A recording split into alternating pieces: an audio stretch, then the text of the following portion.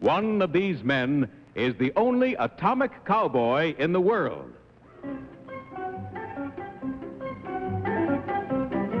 What is your name, please?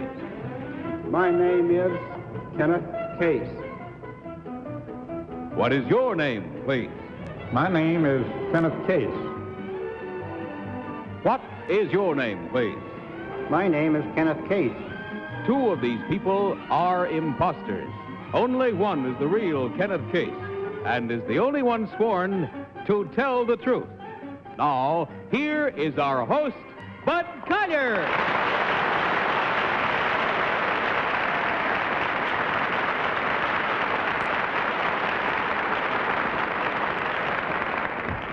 Thank you very much, and welcome once again to Tell the Truth, brought to you this week by Camel Cigarettes. Now, may I introduce our panel. First, Miss Polly Bergen, then Mr. Don Ameche, next, Miss Kitty Carlisle, and finally, Mr. Tom Poston.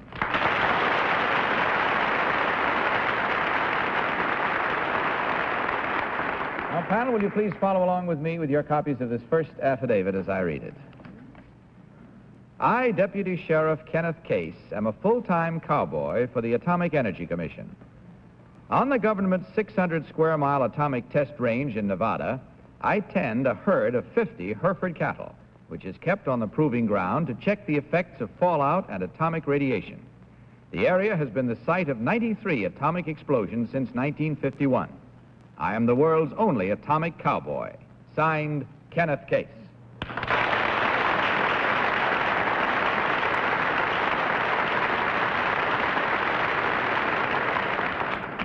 Start out this evening panel with three stalwart gentlemen, all claiming to be Kenneth Case, as you heard, atomic cowboy. And let's begin this first round of questioning with Tom Poston. Tom? Thank you, Bud.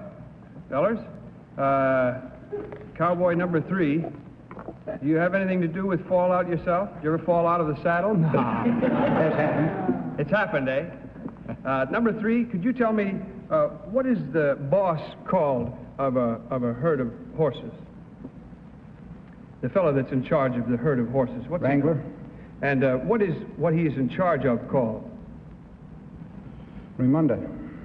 Thank you. Number 1, could you tell me what is a piggin string? A pigging string is used to tie the feet of a critter after it's roped. Critter. Number 3, would you repeat your answer to what the herd of horses is called? Raimunda. Thank you. Number 2. Monday, Tuesday, Wednesday, Thursday, you know, yeah. Evermunda? Polly Bergen, please. Number 1, there is a name for the locality of where the blast, many of the blasts took place. Could you give me the name of that place? Oh, it's known as the NTS, Nevada Test Site. Number 2, is there like a name? Well, that's one name, Yucca Flats. Number 3, have you ever been in Las Vegas? Some, not very much. How far is Las Vegas from Yucca Flats? About 60, 70 miles. Number 1, can the blast be felt in Las Vegas? Sometimes. Number 2, what is the name of the road, the area leading out of Las Vegas where most of your large hotels are? Well, they call that the Strip. Don? Number 3, what is the origin of the cowboy pony? The origin? Yes. What strains does he come from? Well, they were taken from horses the Spaniards brought over years ago, and they run wild, and the cowboys more or less picked them up, broke them, a lot of paints. Now they use a lot of quarter horses. Number 1, do you ever use quarter horses? Yes. Number 2, would you agree with that?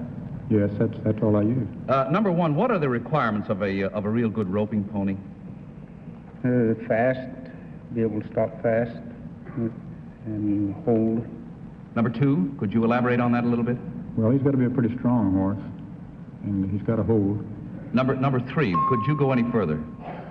Got to have plenty of rope, too. They're very agile and yet strongly muscled, heavily muscled, so they can handle cattle. Number 2, if I were standing in Las Vegas and said that I saw the mushroom of an atomic bomb rise, would I be lying? Well, I don't live in Las Vegas, so I don't think you would be, though. You don't think I could see it? I think you could see it. You think yeah. I could see it? Number 3, I'm not really interested in any of that. All I want to know is, what did you find in those cows? Nothing. Anything? No, they show no signs of any None at bad all. effects. None at all. Number 1, what is strontium 90? Well, it comes from fallout. Have you found any in the cows? No. None at all. Number 2, what kind of faces do Herefords have? They're white face. All white? Yes. I guess that's it. Time to vote for the first time tonight, panel. And as usual, without consultation, will you kindly mark your ballots? Voting for number 1, number 2, or number 3. The team of challengers will receive $250 for every incorrect vote. Everybody voted? Holly? For whom did you vote? I voted for number 3. I don't know why I voted for that. If I knew, I would be positive that it's number 3, which I'm not. And then you'd be scared. And then I'd be scared. Don?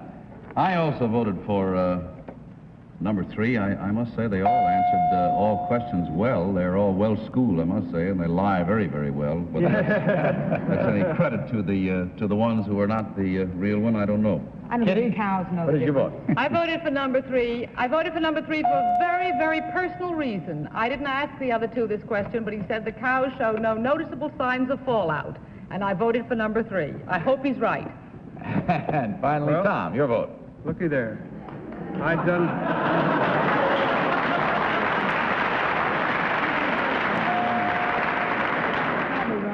I voted for... I tell you, I may have been under a misapprehension all this time, but in my years of experience riding the ranges, I thought... It's all right, I believe you, Tom. Go Thank ahead. you. Did you say rails or range? Either one would go. I understood that a group of horses is called a remuda. I wonder. We'll see in a minute, I guess. Remuda, Rechuda, Rewednesday. Rewedya, Rethirdya. Isn't that what he said?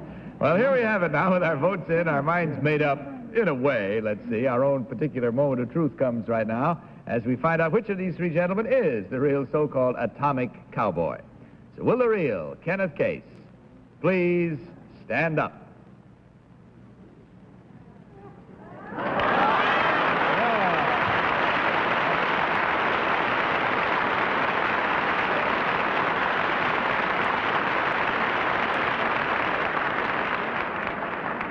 Thank you very much, sir. He certainly was, I would say, Tom, the most in the old tradition of the yup-nope. He was the least loquacious. And Yep. that might have had something in coloring your vote, and it was a good one. I thought the critter was stretching a little. Number 2, would you tell us your real name and what you really do, please? Yes, my name is Bryce Cecil, and I work for the American Petroleum Institute here in New York City. Thank you, sir. And finally, sir, you who garnered the greatest number of votes and fooled the panel that far at least, what is your real name and what do you do? My name is Kenneth Uriens. I come from New York, and I do roadside chemical brush control.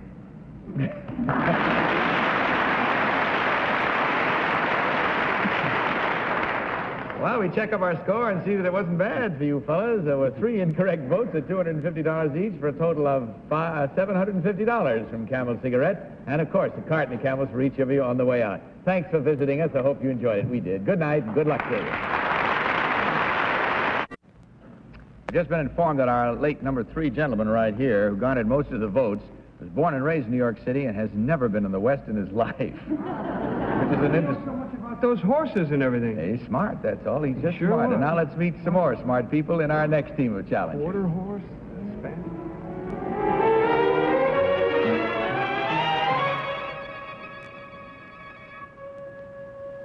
What is your name, please? My name is Joan Brandon. What is your name, please? My name is Joan Brandon. What is your name, please? My name is Joan Brandon. Once again, panel, will you follow along with your copies of this next affidavit? I, Joan Brandon, a former orchestra leader, am a professional hypnotist. Both my father and my grandfather were hypnotists. I have traveled throughout the world with my act, which includes mass hypnosis. I also perform self-hypnosis. I have assisted medical doctors in helping hundreds of people with problems of diet, nail biting, insomnia, and hiccups. Signed, Joan Brandon. All right, panel, you heard these three ladies all claiming to be Joan Brandon, hypnotist. Let's begin this round of questioning with Polly Bergen. Polly? Thank you, Bud. Number 1, who is Shep Fields? Orchestra leader. Number 2, what was Shep Fields famous for? Piano, the twinkling tunes. Number 3, what was Shep Fields famous for? Well, he was famous with his orchestra. Yes, but what else? What in particular? Number 2, do you know?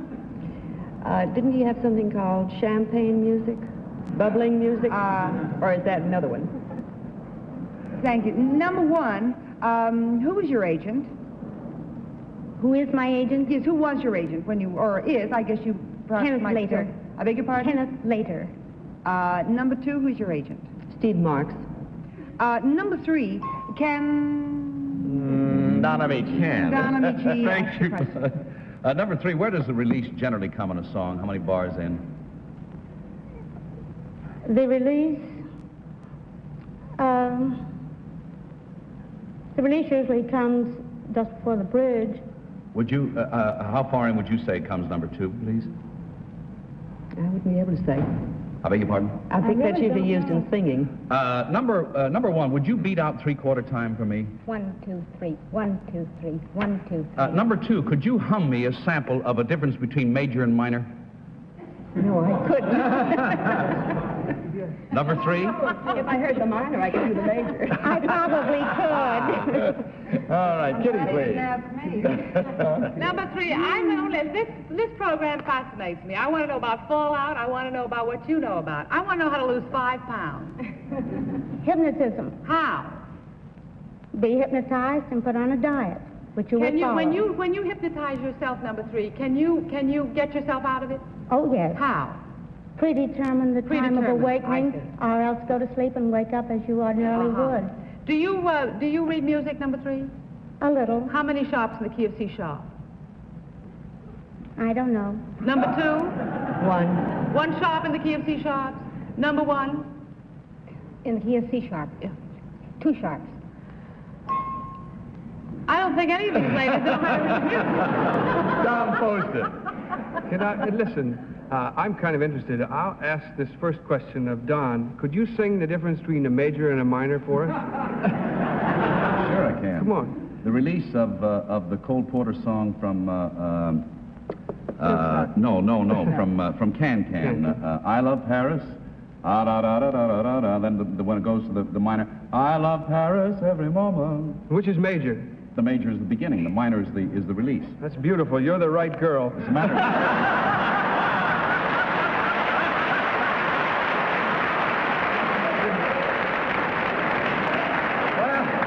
I don't know about the girl, but I'm right. Always leave them laughing. You used up your time with that one questioning. So, it's time to vote, panel. Without consultation, will you kindly mark your ballots, major or minor, and select number 1, number 2, or number 3? Everybody mark? All set. Okay, Polly? I don't know. I voted for number 1. Number 2 and number 3 didn't know that Shep Fields was famous for his bubbles, blowing bubbles in a champagne glass. Number 2, after I went back to her, finally remembered, he was the originator. Lawrence Welk came many years later. Also, number 2 and 3 didn't answer several other questions satisfactory to me. Neither did number 1. What are you going to do? It's not Dawn, so there you are. Don? I voted for number 1. I'm sorry, I'm not any more familiar with music than I am, but she seems to know the most about all the things, and I didn't ask any questions on hypnotism, mainly because I don't know anything about it. Okay, Kitty? I voted for number 1. Not one of them can read music. Not one of them gave me the right answer. The key about this C-sharp key. However, number 1 did beat out the time fairly correctly, and number 2 didn't know about the bridge. Number 3 knew about the bridge and about hypnotism a great deal. I don't think it's any of them. Number 3 said the bridge came before the And release. Tom, do you care to sing your vote? Tom? Kitty, will you shake Tom, please? I just lost 5 pounds.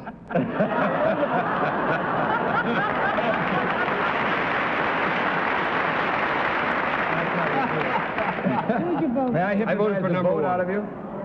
I voted for number 1 also. Well, I didn't ask any questions. Why am I voting? I shouldn't even vote. All right, there you have it. Looks like it's unanimous for number 1. Was that right? 4 for number 1. What's the matter? The light burned out there or something? 1 light burned out. There should be 4 up there. 4 for number 1. And let's see how right or wrong we may be in this exhibition of unanimity as we discover which one of these ladies is the real hypnotist. Will the real Joan Brandon please stand up?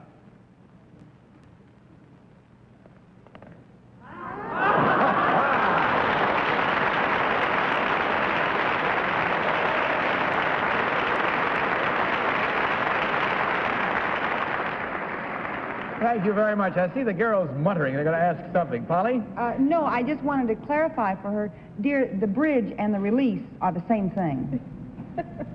I play the In drum. case you ever go back to orchestra leading, I thought maybe you'd like... Plays the drums. Oh, Doesn't matter, I guess. Okay, you may be seated. Thank you very much, Brandon. Number 1, should tell us your real name and what you really do, please. My real name is Cirilla Dorn, and I'm the owner of the Cirilla Beauty Salon here on 2nd Avenue in New York City. You're a good ad.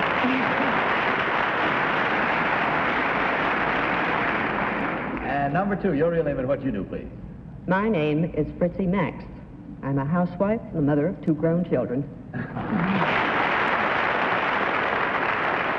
Well, it was nice having you all here and having fooled the panel 100% there with 4 incorrect votes at $250 each for a total of $1,000 from Camel Cigarettes plus a carton of Camels on your way out.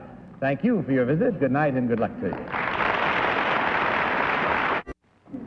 Up, panel, let's meet our next team of challengers.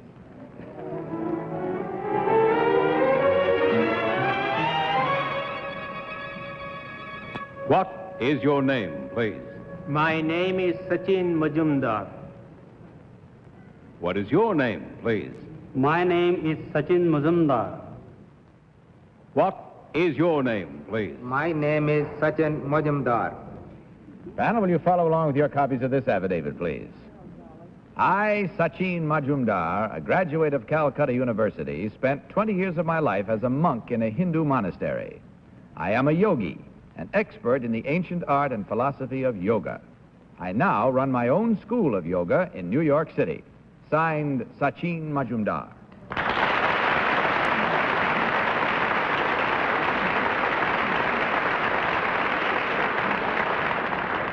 3 gentlemen this time, all claiming to be Sacheen Majumdar, yoga teacher. And we'll start this round of questioning with Kitty Carlisle. Kitty? Thank you, Bud. Number 1, what is a guru? Teacher. Number 2, what is a ghat? Gut Spelled G-H-A-T. is a stair of flight by the side of a river. And a burning ghat? It's a burning if there is some burning around. It's not necessarily to be burning. It's only a flight of step by the side of a river. Number 3, what color is the robe that a Buddhist monk wears? The Indian word for that is bhagwan. And what color is it? It's the light orange color. Light orange. Number 1, can you induce a state of catalepsy, and how long could you stay in it? That is meditation, not catalepsy in yoga. We don't call it catalepsy. You don't Polly? I'm sorry, thank you. Tom. Excuse me. I thought you were Thanks, still buddy. hypnotized. It's okay. Tom? It's okay, Agnes. I'm here. that's all right. I won't be ready when you get to me. Don't call me early. Thank you, Bud. Let's see. What's the difference between spinning mirror and the reverse spiral in hypnotism? I'm sorry, I didn't get to ask any of these questions the last time, and I'm going to get them all questions.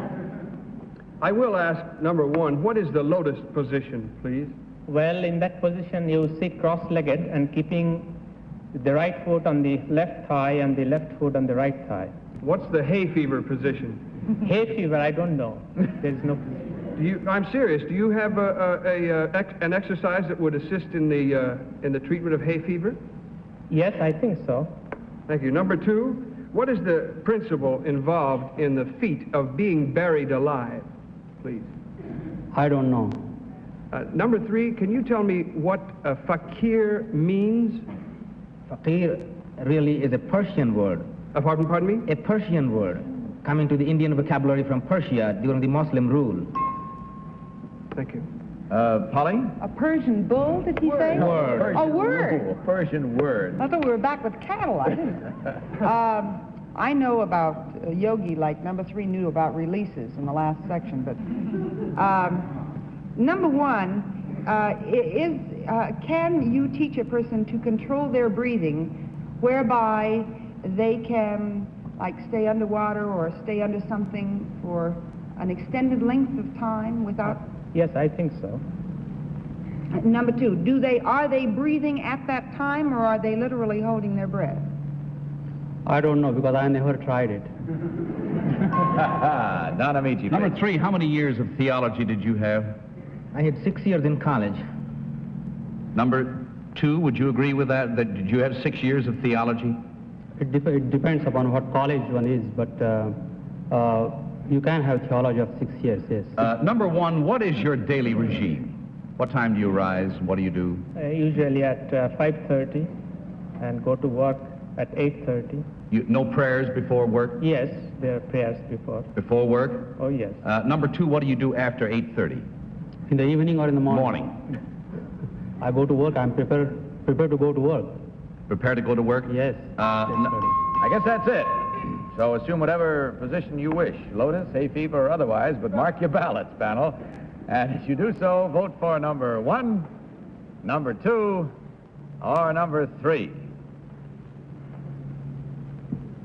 Everybody set? No.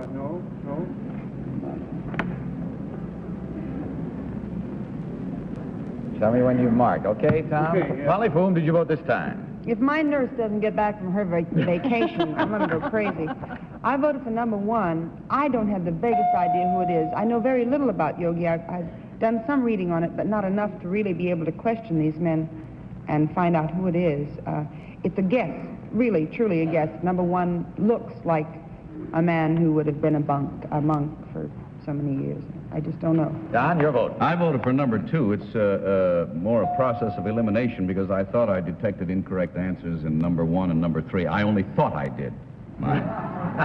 Kitty, which one did you select? I voted for number 3. On the basis of all of them gave me answers. My questions were certainly simple-minded, but and I don't know anything about yoga, really. But I believe it's number 3. And Tom? I voted for number 2 just to break the tie. And so we have it. 1 for number 1, 2 for number 2, and 1 for number 3. And we find out whether we're right or wrong as we discover which one of these gentlemen is the real yoga teacher. So will the real Sacheen Majumda please stand up?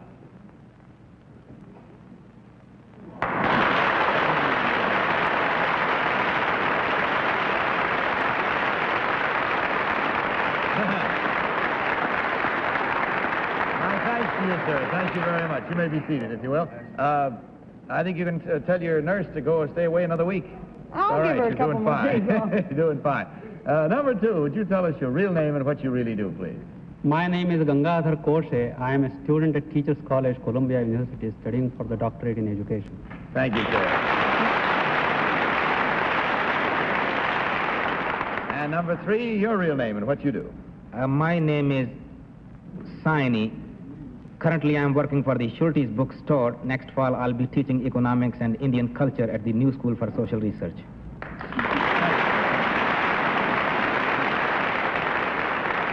Well, this was a scattered vote this time. There were exactly 1, 2, 3 incorrect votes, however, at $250 each for a total of $750 from Camel Cigarettes. And as before, a carton of Camels for each of you. Thank you so much, gentlemen, for being with us. Good night. Good luck to you. That's all the time we have for tonight, panel, except for some rather frightening facts. You realize that every 14 minutes someone dies in a traffic accident, and every 23 seconds, I believe it is, someone is injured. And all of these accidents are preventable if only we obeyed the traffic laws. So keep that in mind. Good night, panel. Good night, Bud. Bud Collier saying good night from Camel Cigarettes and reminding you to tell the truth. Good night, everybody. To Tell the Truth is a Mark Woodson Bill Compton production in association with the CBS Television Network.